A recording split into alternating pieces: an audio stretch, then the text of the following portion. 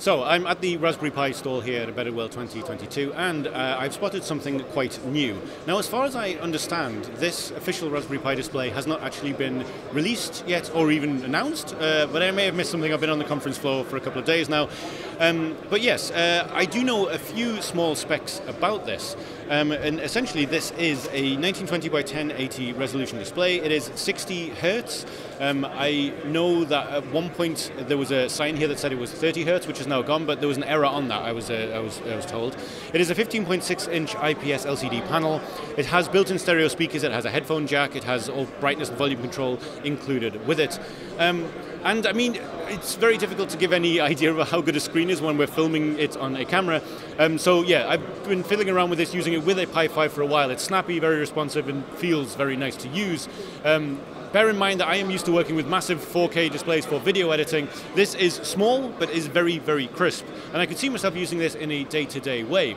Which brings me on to thinking, maybe this is kind of where Raspberry Pi may be going next. I have no information on this. This is pure speculation based on my own thoughts. But I have a Pi 400, and I love it. But of course, it requires an external screen and a mouse. Well, Raspberry Pi also sell a Raspberry Pi mouse that works perfectly, obviously, with the Pi 400 or any other computer.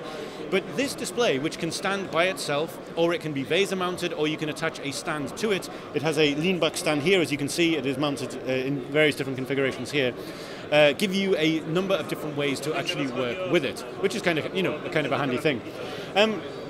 That is sort of where the information ends at this point, though. This is, like I said, as far as I understand, not even been announced, and there's certainly not a price for it yet. It's just something that was on the floor unexpectedly, which is kind of cool. But if that is the idea, that they're going to be selling full kits, which is basically full Raspberry Pi computer kits, that's going to be a very interesting prospect for people who do want to actually try to use the Raspberry Pi as their desktop. There's been a lot of articles over the years about using the Raspberry Pi as a desktop with varying degrees of success, but the Pi 5 really is a powerful enough computer to use as your main computer depending on what you do.